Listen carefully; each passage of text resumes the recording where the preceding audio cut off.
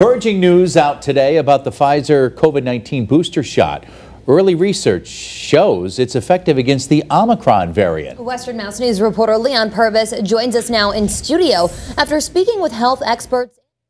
Leon?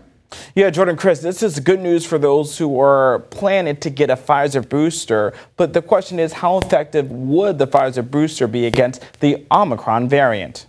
I don't feel super immune because you can still get it. You have the Pfizer vaccine and the booster. You can still get it no matter what. I just feel a little bit more protected. Cindy Bronco was pleased to hear the Pfizer booster shot appears to provide protection against the Omicron variant. She made sure to get her booster shot in October before traveling down to Florida.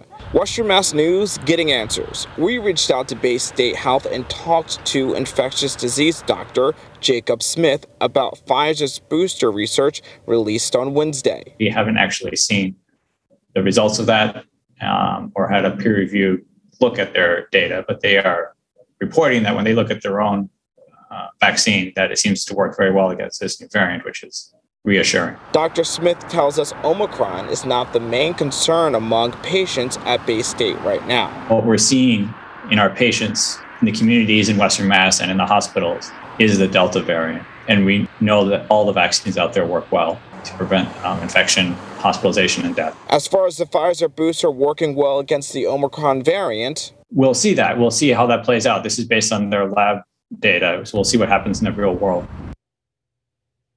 Coming up tonight on Western Mass News, we speak to someone who was on the fence about getting the booster shot and another person who prefers not to get vaccinated. We're getting answers on what doctors are advising now. For now, live in studio, Leon Purvis, Western Mass News.